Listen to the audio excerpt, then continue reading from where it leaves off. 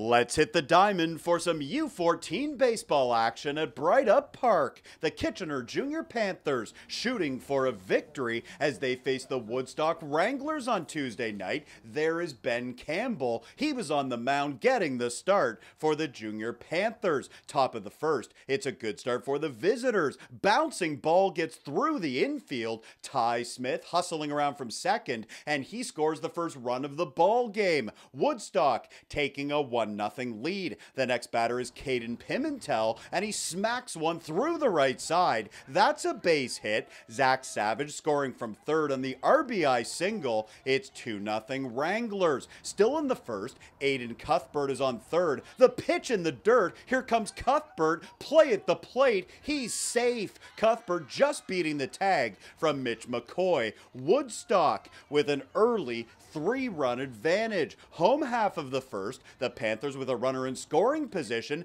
Ben Campbell with a pop fly, and how about this catch by Caden Pimentel? He makes a running grab, ending the inning.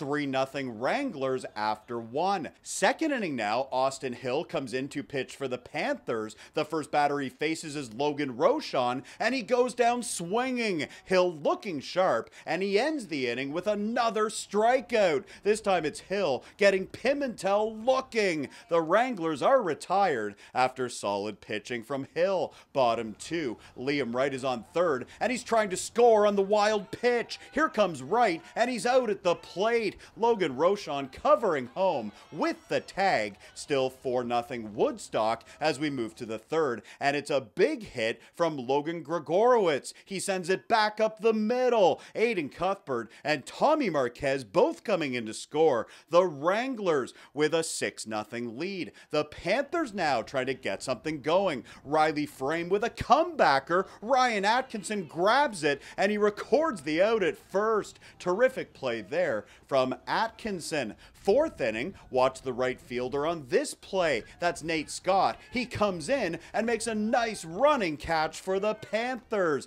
Then it's Woodstock with runners on second and third. Pickoff play, and it works. Matt Cole with the tag after a great toss from Riley Frame. Outstanding D from Kitchener to the fifth, and more great defense from the Panthers. The throw down to second. Ryan Atkinson trying to score. Another play at the plate. Atkinson is out. What a toss by Alex Meterak to Mitch McCoy to get the runner. The Panthers getting it done on defense. Bottom of the fifth, this is Nate Scott leading off the inning, smashing one to left field. That's a solid base hit from Nate Scott. Mitch McCoy is now at the plate. It's a soft liner. Ryan Atkinson at third, outstanding. He retires McCoy with a nice catch in foul territory. Jump ahead to the seventh, the Wranglers adding some insurance runs. This ball just landing in fair territory in left field. Tommy Marquez scoring from third.